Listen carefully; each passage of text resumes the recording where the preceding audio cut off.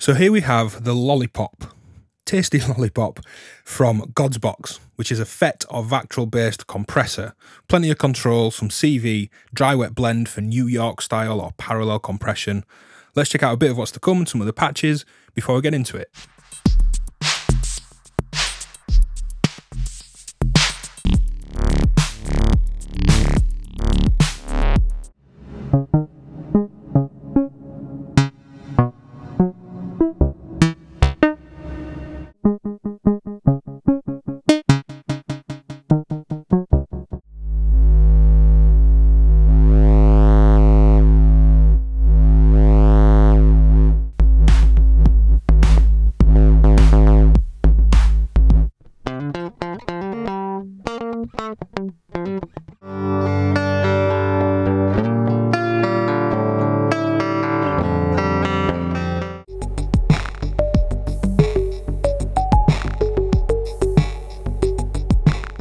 So Lollipop is a FET or Vactrol based compressor with all the kind of controls you'd expect and see on studio units.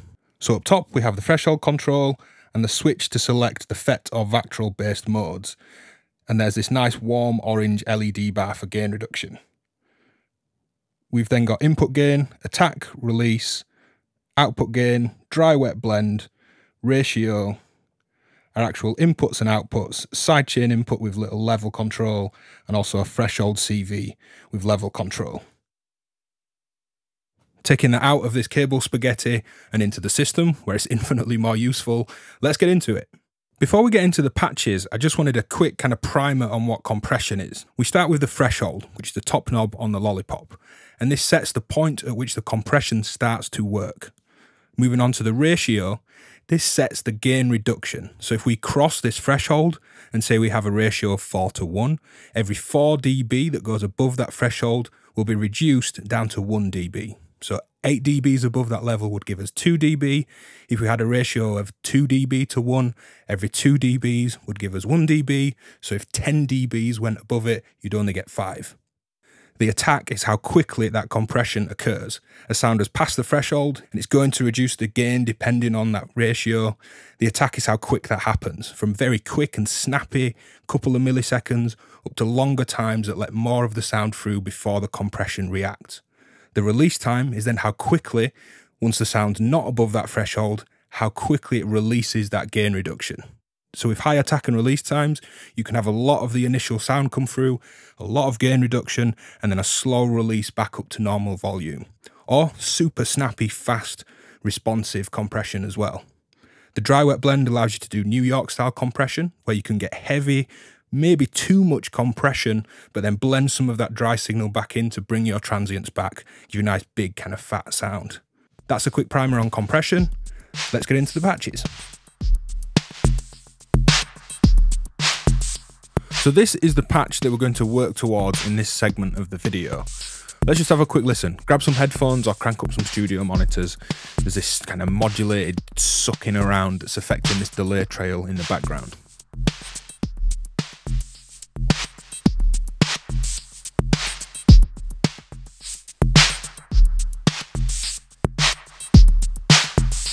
Okay, so we'll lose the delay. I'm going to take this fully dry, turn off the modulation, and here's the mix that's coming in. Because we've got the dry wet blend, I can completely get this dry and isolate the compression or get rid of it out of the mix altogether.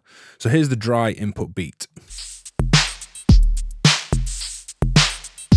A little bit of noise and some reverb in the background. Just making sure that there's something dynamic, but also with a kind of lot of depth and texture to it for this compressor to rag around. So backing things off, here's the compression. We're now fully wet, and as I drop the threshold,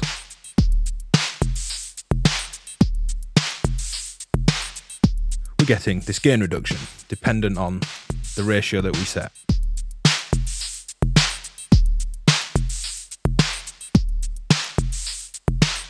Now for things like mastering and mixing or kind of bus style compression you'd find on a mixer, it's often quite nice to have a low ratio but also a very low threshold, so the whole thing is sat in compression with just a couple of dBs just to kind of glue everything together. To show you the effect though, I'm going to go much more drastic here and crank up the ratio, which is pretty much nearly a hard limiter at this point. And the attack is how quickly it responds. Release is how quickly it comes out of this compression. So say it's just ducked this by 10 dB, it's how fast does it go back up. You can see and hear it respond differently.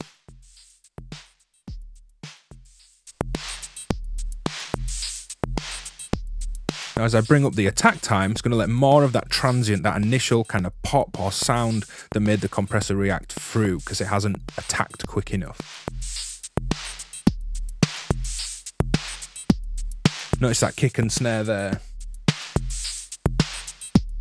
The kind of transient comes through before the compression sucks it down.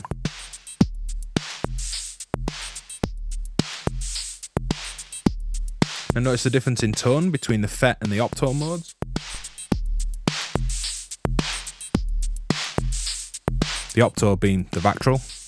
So this is FET.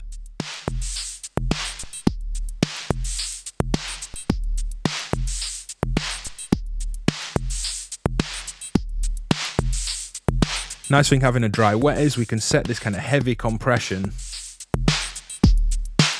and bring some of that dry back in. This is often known as New York style compression, which is a parallel dry wet blend of heavy compression against the dry input signal. But in practice, we can really push this, get a lot of weight and snap to it. There's way too much. But against that dry, it just adds such thickness without completely killing it, because that dry signal is still coming through. With this as compressed as I can pretty much get it, let's add some sample and hold to the threshold. And that's what I was doing in this patch, using a random sample and hold that's playing 16th notes in this pattern into threshold.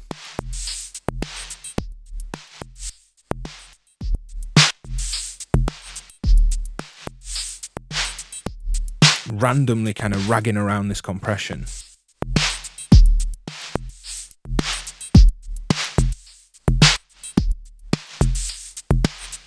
It's nice to get these interesting rhythmic results, kind of sucking the beat around. Adding a little delay that I've got after the compression.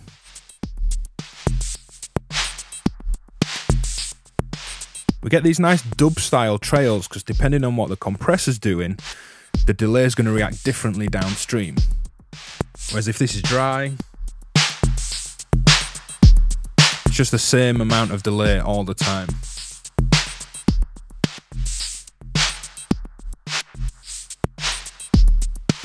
And of course, bring a bit of that dry back in. We've got an interesting modulated, lively kind of beat. So here we're going to take a look at sidechain, and there's two elements to this patch. First, this drum beat, which is entirely secondary to the Lollipop. And then this droning oscillator, which is going through the Lollipop, and I want to sidechain that against the kick drum. So I've split off my bass drum module, and that's coming into this sidechain input that has a level control. And between the attack, release, obviously the ratio and threshold, and the actual level of that sidechain, we can really get some different responses from this. It works really well for that typical sidechaining, be it subtle or dance style, pumping a bass drum against a bass sound, or a bass sound against a bass drum. So with both of them playing, I'm going to turn up the level of this sidechain.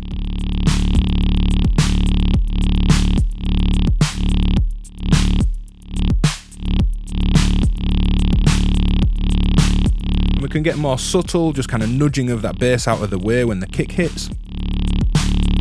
I'll drive it a bit more and get it really ducking out of the way and fading back in. Now the release will control how quickly this comes back in.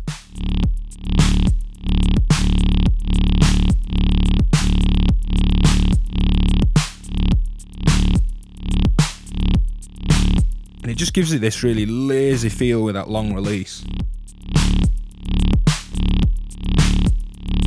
Again, slightly different response between the Vactrol and the FET modes.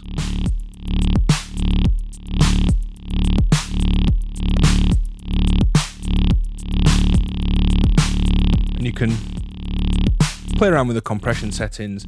The attack is how quickly it will respond. But when you're ducking against the kick in this kind of quite heavy-handed electronic music kind of way, you probably want a fast attack to get it right out of the way, to let that kick punch through the mix.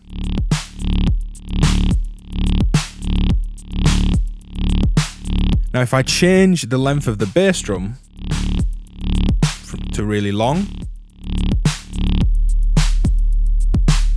all this kind of flabby low end from the kick pushes through while keeping the compression down. If I really tighten it up so it's short, the compressor's reacting a little bit faster. It's reactive to that sidechain input. Now in patches like this, it's also responded really well when I've just put a trigger in there, just some voltage to kind of spike the sidechain rather than the audio source, and then it's completely shapeable in its response on the attack and release. Let's just have a quick play around before moving on, and I'm going to modulate the actual bass oscillator coming into the compression.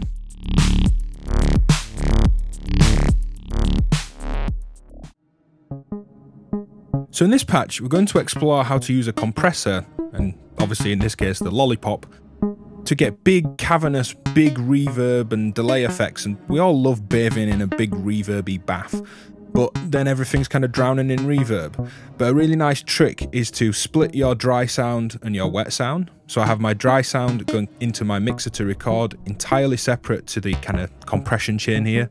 I'm then splitting my sound into this reverb next to Lollipop, into the compressor, and then that's going to my mixer, being blended to create my own dry wet and being recorded. Simple enough so far. But the trick here is to split the dry sound and use that to sidechain the effects signal against kind of itself. So the wet sound goes into the Lollipop. This is reverbing. If I make this fully dry, in terms of compression dry, and lose the dry sound on my mixer, this is what's coming into Lollipop. Just reverb. Now the dry sound, this one, is being split into the sidechain input. So what happens is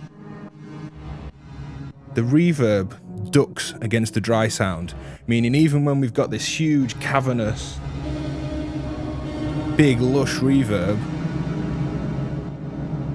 it's going to get out of the way and let the kind of snap and excitement of the dry sound through. Without it, it's kind of a washy reverb soup. It's a bit too full on.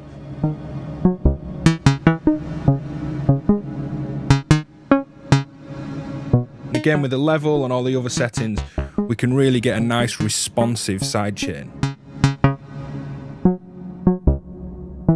And it doesn't have to be so obvious. We can back it off and be more subtle, but still let this dry sound kind of pop through this big reverb. Or of course really push it as an effect.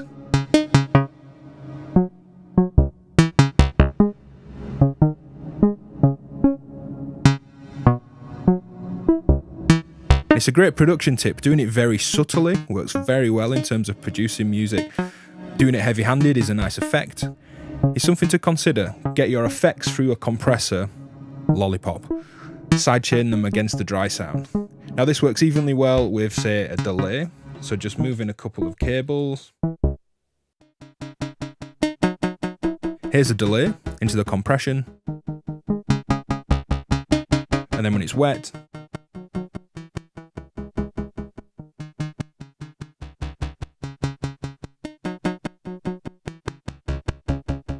let's get the dry sound back in.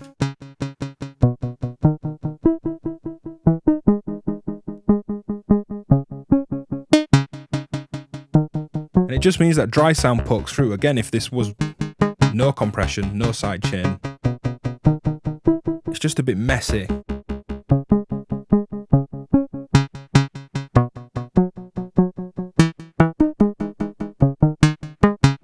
This kind of ducking delay effect means we can have more delay with without it getting in the way. Say we're going to look at distortion and abusing the lollipop. Abusing the lollipop sounds really weird, but here's a low-pitched triangle wave coming in. It's a little bit quiet because I've had to leave some headroom in the recording, kind of smashing the gain on this thing. So have a listen.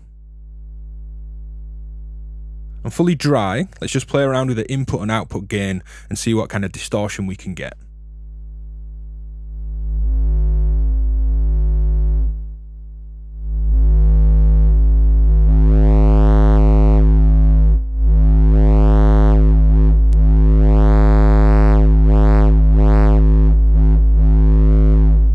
Now, there's a kind of nice front end to that compressor, if you like, in the way that it's saturating.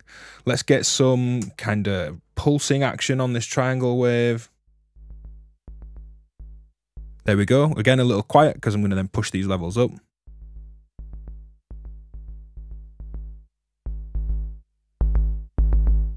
And we're still fully dry.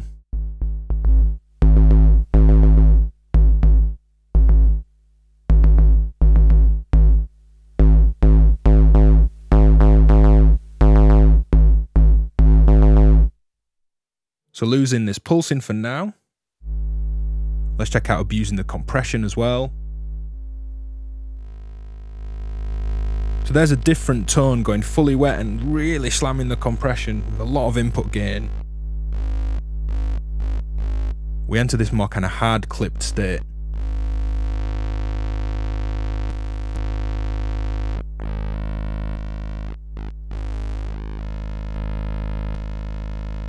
And again, some differences in tonal response from the FET and the Vactrol modes. So again, let's get this input pulsing.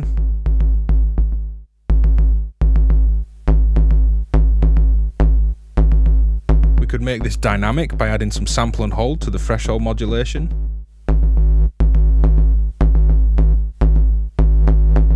So we're getting varying responses from that compression, giving us these different suck-in, push-pull-like effects and different saturation as well.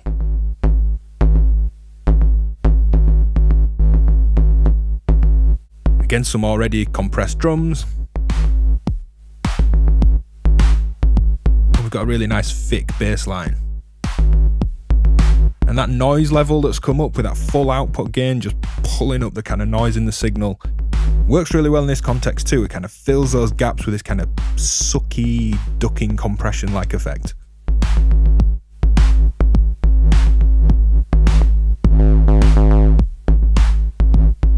So here we're going to look at just shaping kind of raw tones on their own. Here's a snare drum, just been re-triggered by a random gate. Let's just quickly check out compressing it to reshape the kind of transient moulding of the actual snare. So again, fairly large ratio, low threshold, aiming for quite a lot of compression just to check out the attack and release times and how it responds.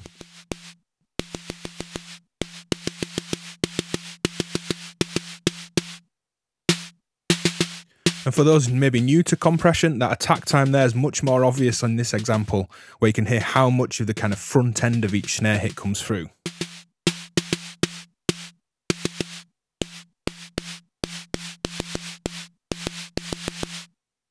Fast release.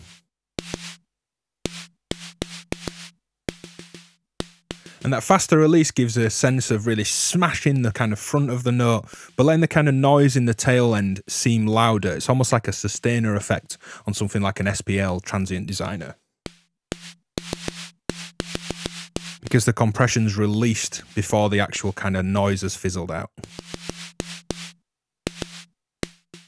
Once it's just sine compression, it's just quieter. So here I'm using a Telecaster guitar as an input into a simple input module, then coming in for this compression. We're going to start with a kind of really compressed funk kind of thing, a lot of heavy compression, really kind of pulling out the attack and bringing this guitar really kind of forward in the mix, if it was a mix and not just a guitar. Let's check it out.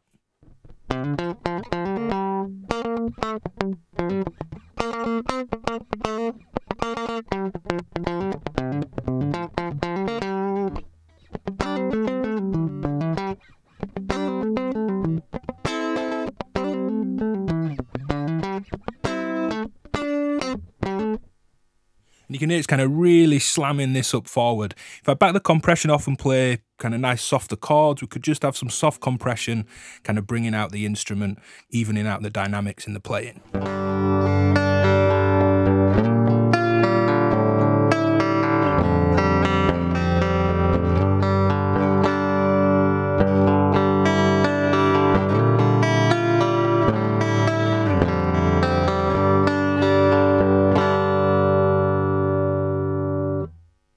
Now, just to kind of show how responsive this is, I've frozen a little bit of the guitar in clouds or the U-burst, and I'm just going to play over the top.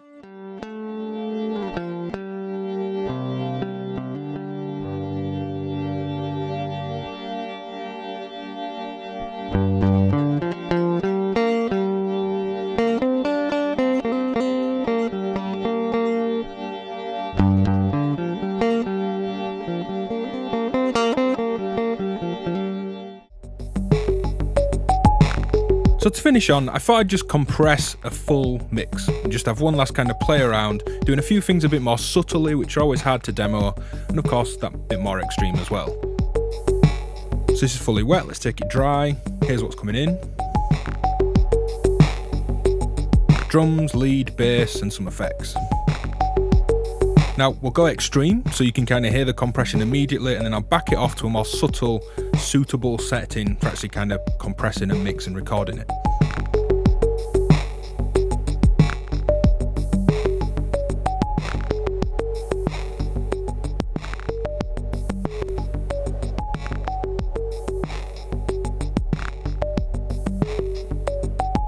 Now dropping this to a lower ratio.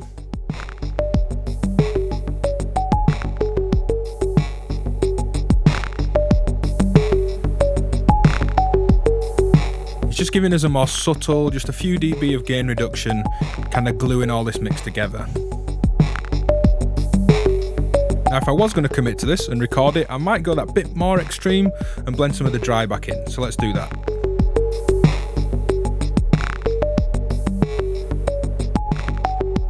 You can hear that compression just kind of pumping around a little bit now, bringing in some of the dry.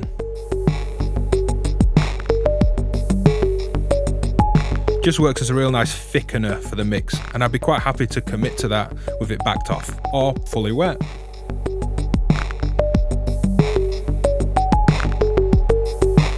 With a lower ratio.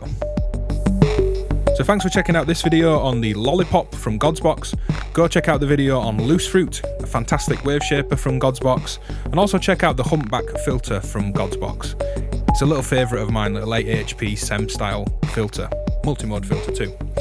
Hit like, subscribe, go support me on Patreon if you wish, leave a comment. Cheers for watching.